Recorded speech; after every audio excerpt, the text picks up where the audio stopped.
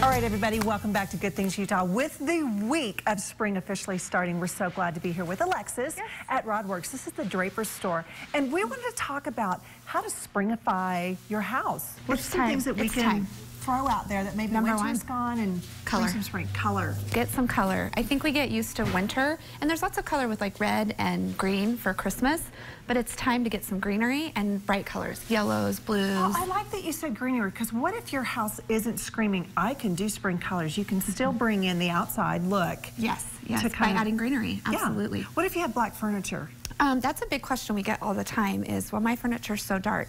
Not a big deal. It actually looks better when colors are on black or there's a touch of black in it. So in a room, even if there was no black in the room, you'd still want like a little black frame or something, because black makes colors pop. Well, black is a neutral too. Right, right. Okay, so what about some of the things that you have? You have pillows, you have flowers. I love the greenery. I mean, the things you're talking about. And of course, you always have such cute little chalkboards. Yep, so you want to pick some colorful things and also some softness. So the softness can come from the plants.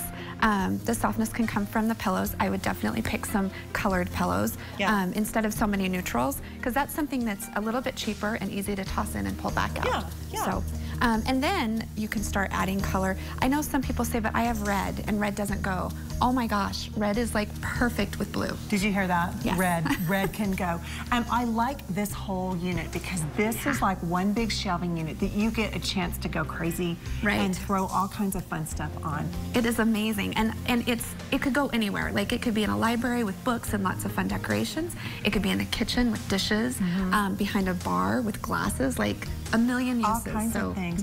Well, I think too the nice thing is, you know, sometimes if you buy a Utah home, you have this ginormous wall and you go, one picture just isn't doing it. Not only can you use this shelving unit, but look up there, you've got a mirror with a wreath on, some Rodworks rod pieces. It's like endless. You really can make a statement wall, right? We are known for wall art. That is how we started. That is what we do. So if you do move into a house that has 20-foot ceilings, and of course you have this huge wall you don't know what to do with, you can totally come to us and we can soften it up. Some people are like, oh, I'm not really into wrought iron.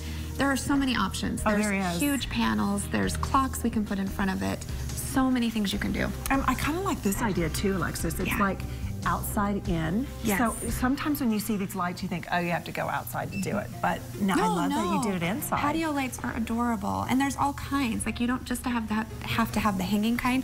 There's some that are on branches that you can put inside a jar. There's so many options. Fun. Can I show too the frames, like the picture frames? If you want to throw that summer color, that spring color in, change your pictures out, right? Right. And you know, think about it. Are the pictures really colorful? Maybe that's your one black frame. If the pictures aren't as colorful, that's when you can use a bright color frame. Then you can throw out the colors. Rodworks do black and white. Is the place. Alexis is the woman to talk to with spring around the corner, and it's actually right here. Why not bring spring into your house? Glenn Willie, I am pretty darn sure that your wife is taking notes right now. Are you aware of that? That's what I'm afraid of. I'm sure she's taking notes. Some great stuff there. Coming up on Good Things.